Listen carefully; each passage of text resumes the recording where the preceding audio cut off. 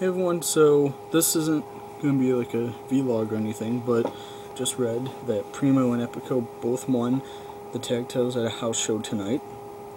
Congrats to them. I don't think anyone really cares too much. I mean, tag team wrestling in WWE is a joke. It always has been since 2002, you know? I mean, it hasn't been relevant. Much like the Divas division. So, but I mean, all in all, hey, whenever you get titles, you get titles, you know? So, congratulations to Primo and Epico, and,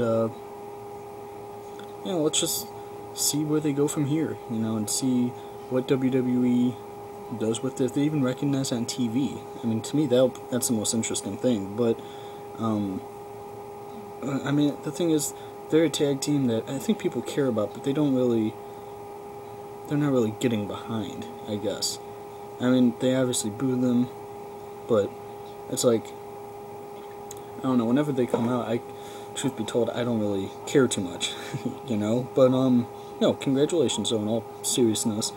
You know, sucks for Air Boom. I'm sure they'll probably get a rematch, maybe not at Royal Rumble, but maybe at Elimination Chamber, since we are on the road to WrestleMania, and then have a match at WrestleMania.